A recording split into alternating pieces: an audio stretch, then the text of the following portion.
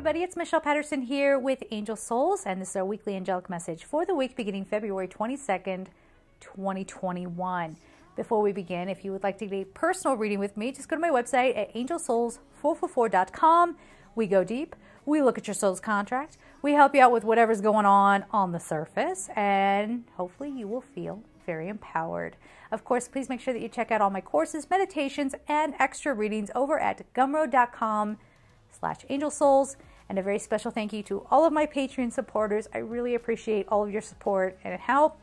If you would like to support me on Patreon, I'll leave all of that information down below. So for this week, a turn of the tide is literally how it just came through. A turn of the tide. So this is going to have, it's going to have its darker manifestation and it can have its lighter manifestation, but some of the things that are coming to pass, it's because of us. Little thing called accountability. We hate it, right? But it's what we're putting out into the collective. And, when we see that there's an injustice, well, why did that end up being there anyway? People hate, advertising or what have you. Well, why do you get sucked in by certain things? And that's what people have to use to get you to pay attention. You know what I'm saying? So these are all these kinds of moments where we're turning a corner and going, hey, wait a minute. Okay, I don't like that. Or, hey, wait a minute. That's how I am. Okay, I better shift and move and change and do whatever. So don't beat yourselves up this week is what I want to say. Don't beat yourselves up because it's going to be messy. It's going to be very, very messy. We might absolutely see people act out. I hope not. I hope you are all making sure that prayer and meditation is a practice for you. If you are somebody who does not believe in that, I have lots of different people who watch these videos. That's okay. Just put good energy out. However you want to see it, I don't care what you call it. Just get on board and do your part. That's it. And we can help affect the change that's coming about and help it to be peaceful. Okay. So there is that. Oh, you know what? That's interesting. I'm getting the feeling big corporations, you know how big corporations, every time there's something trendy out there, they jump on it and they're like, okay, we're a part of this now too. Don't mind us. We just showed up. But okay, we've been a part of this the whole time. It's fine. We're going to start seeing a little bit more of a permanent change. The reason why I'm hesitating on this because I feel that change. Like somebody has this idea that says like, okay, we need to implement this. We can't keep running our businesses the way that we have. I just heard interest on credit cards. Interest on loans. Oh, I don't know. I don't know. I don't know what they're going to do. There's something where a company's trying to come forward and they're trying to help out. Like they have an awakening of sorts and they go, okay, you know what? We can help by doing this. And it's something that we never would have imagined a company would even bother to do, right? And we're going to start seeing a lot more companies starting to do that. Yeah, what in the heck? Oh, I hope so. I hope it's like nice where they come forward and they start thinking of their customers and giving back a little bit, especially financial institutions, if they would do that. And then I'm getting this feeling, it's all about the structures changing. That's what we're kind of going into the details here. So when we send out in our energetic field what kind of world we want to see, when we put out the energy of fairness, we put out the energy of love and peace and caring and kindness. And even if you're face to face with somebody who once hurt you, as long as this isn't somebody who's completely unstable, okay? We're talking about like regular healthy-minded human beings, okay? Right. But if you're sitting with somebody that maybe really wronged you, and it'd be very easy to go, you know what? You did this, this, and this to me. But maybe if you're putting it out into your field, right? And into the field. I want peace here. I want harmony. That conversation is going to go very differently. You can't control what the other person's going to do. They might still come at you and do their thing. But how it lands on you, it doesn't have to affect you poorly. I mean, it could just show you, okay, I was a little confused about that situation. I was wondering if you were, you know, a good person, like, to be in my world, and maybe we just misunderstood each other, and now that I'm talking to you, I see, that's just how you function. And I got my clarity. No, you don't fit into my life, and I don't fit into yours. No, this isn't going to work, right? Kind of thing. So there is that. So I have to kind of just see what is happening to the bigger institutions out there. And really what it is the, and how we're being asked to change too, and how we're being asked to change what we put into the collective field. Yes? So there's that. So there are a couple different messages going on here. But whatever structures, this is, I just have to say all of the big companies, you know, when they start being a little fairer in how they approach things, then others either have to kind of follow along with that, or they're going to start crumbling. I'm feeling the example of like airlines. Yeah, so when a lot of airlines went to, like, for example, basic airfare, and you couldn't, it depends on the airline, but you can do this, you can do that, you know, what have you. And then another airline comes up and says, hey, we're going to charge you the same amount for that ticket, but we're going to give you all of the amenities. You know, the other ones have to kind of go along with it, or, you know, they're going to lose the business. It's that kind of thing, okay? So someone is setting a precedent and others are coming on in. So whoever comes out front and says, I'm going to do this for people, this is how we are going to give back, they're going to go down in history as like the hero, right? That was the industry. That was the business. That was the CEO. That was the, you know, board that did this, this, and this. So that's just one potential coming out of this time. And again, the messaging here around watch what you're putting out there. And I think it does kind of go along with that big corporation thing, because if you're somebody who's always like, big corporation, you know, you, do people do that? I don't know. But you're actually putting that out there, when in fact, we could be putting out a different frequency of cooperation. And I've been saying this for a long time. People who, I'm not a psychologist, I'm not a mental health care practitioner whatsoever. It's just my opinion. I have to say that. This is a message that's coming through, but I have to say it's my opinion. But, you know, people who had something happen to them in childhood that then maybe developed into something like narcissism, they became a sociopath, you know, whatever disconnected them from their feelings.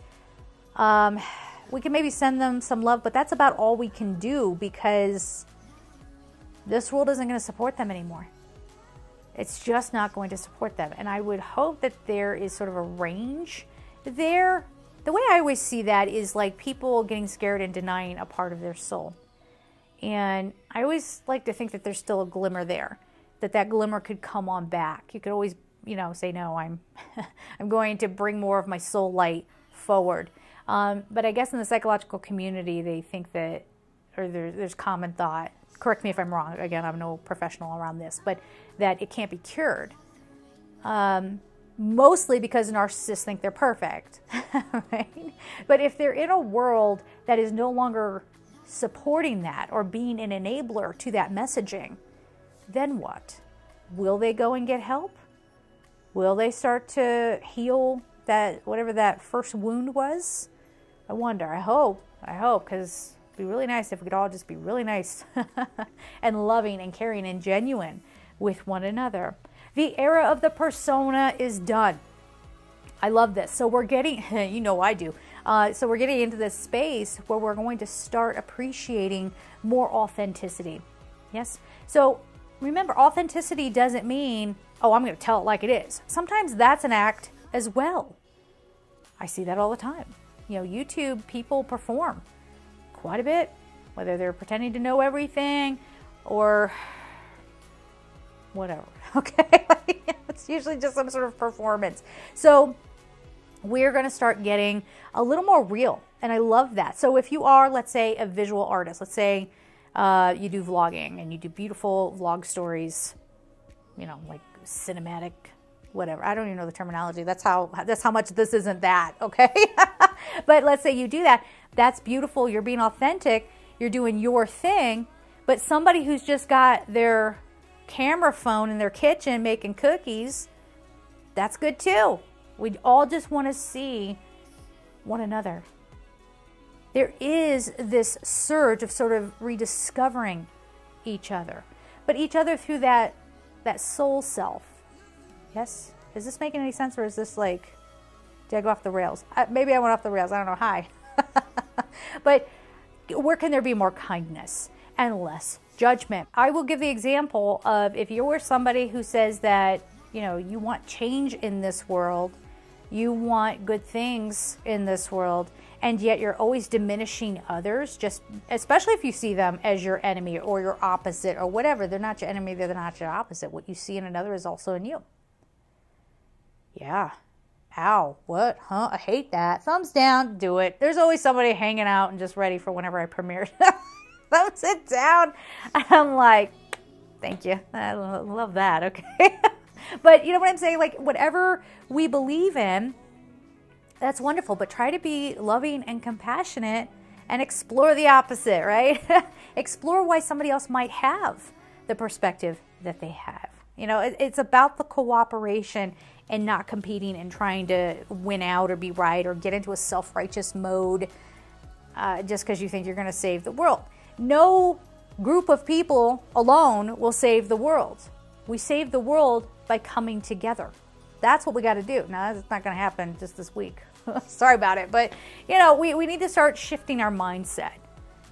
All right? Does that make sense? Okay, let's get on to the cards. Okay. What do we have for this week?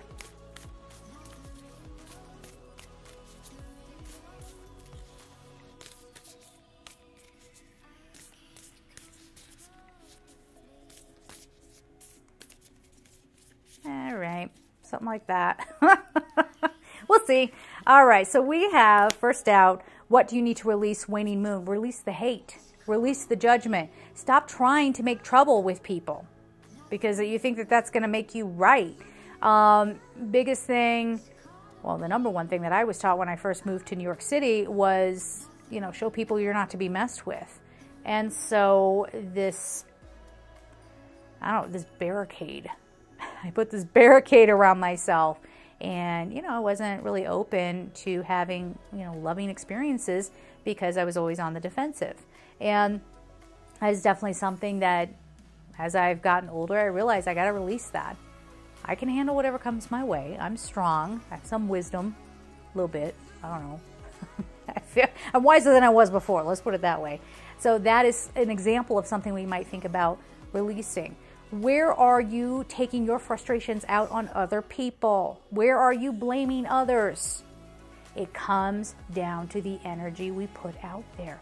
And that's why when we elevate and we kind of come into this higher consciousness, we can leave the very intricate, fragmented story behind, and we can reunite. That is what we're trying to work towards, ultimately. Okay, so think about what you might need to release. All right. The next card out, a time to give rather than take, new moon in Virgo. So this is another thing where it's like, instead of trying to stand out and just, you know, take the spotlight or take the attention or whatever, take the reward, you know, like I'm going to win out so I can get this. Let's be right here. Let's be more cooperative with one another. Let's stop trying to take from one another. Outdo one another. Step on each other's necks. I did, when was that, last week? I gave an example of, I was in a corporate environment and I had a boss that, I can't even get into what must be wrong with this person. You know, and I'm not trying to put that out as a judgment, but definitely the feedback I would get from her energetically was a little jarring. And this person was abusive. Okay, there's no other way around it. I don't throw that word around lightly. This person was abusive. and felt the need. I think this person was incredibly insecure and just had to throw everybody down so she felt above. And that is not, unfortunately, that is what a lot of people in this world do, and we have to stop. And we can stop by not playing into that. So that is setting a boundary with people like that. It might mean that you have to leave the job. This was the person who wanted to throw me on the floor and have me just sit on the floor all day until she decided she needed me. And I quit. I left. I still had to spend several weeks or a few weeks at that place, so I just kind of glazed it over. I didn't say flat out, that's why I'm leaving, but, you know, I mean, I left because it was abusive. It was terrible. So this is that kind of thing. Let's not do that to one another. That's an extreme example. I hope most people aren't functioning like that, but, you know, this is a time for more cooperation. And if you don't feel like you have high self-esteem, don't take it out on others. Work on that. It's not as awful as you think, right? Especially, you know, psychologically speaking, if you want to get with a therapist, a professional, you know, you don't have to suffer through, and you certainly don't need to play games. That's what we're talking about here. No longer playing games. How many did I pull already? 2? All right, let's get another one. Games aren't going to work. Your dreams need a practical plan, full moon in Taurus.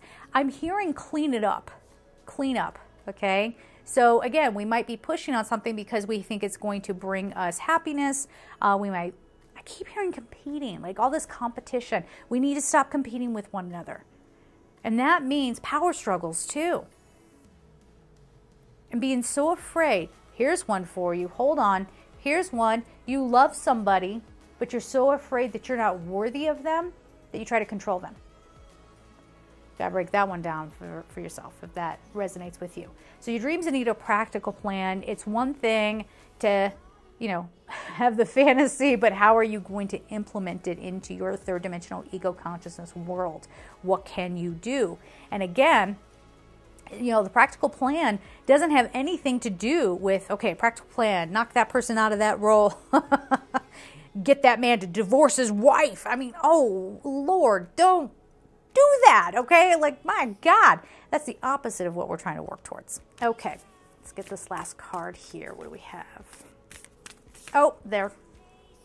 Have faith in your dreams, waxing crescent moon. The way things come about may not look the way you want. You might be reevaluating what you thought you wanted. And it's funny because I feel like some of you out there are really going to take a different approach. You see the error of your ways. And that's nice, okay? That shows a lot of growth. And it can be going back to an old dream, whether that is, I don't know, a relationship that never got off the ground. Maybe, because I get the feeling like someone out there gave up their career to stay home with a child, which is beautiful and amazing. But now that child maybe is a little bit older, doesn't need you at home so much. So you're going back to an old dream. Right? You're returning to it. You're exploring it, but it might look different. It might look different. You might say, well, I always thought I was going to be I don't know, pick something, professional baker. And I always imagined that I would be making this kind of thing and decorating wedding cakes and all this stuff. But really, you know, I think I just want to join somebody else in their business and help them out instead of owning my own or what have you. You see what I'm saying? So you start to adjust, because you're a different person now than when you originally had that dream. And that too can work well for people who you've done a lot of growth as far as like maybe trying to reconnect with a friend or someone from the past. Again, make sure you're not just running back to old dynamics. But if you're a different person now and you want to go back and try it again, for some of you that might work out. There you go. All right. Let's get a call card. Hi, table's down here. All right, let's see.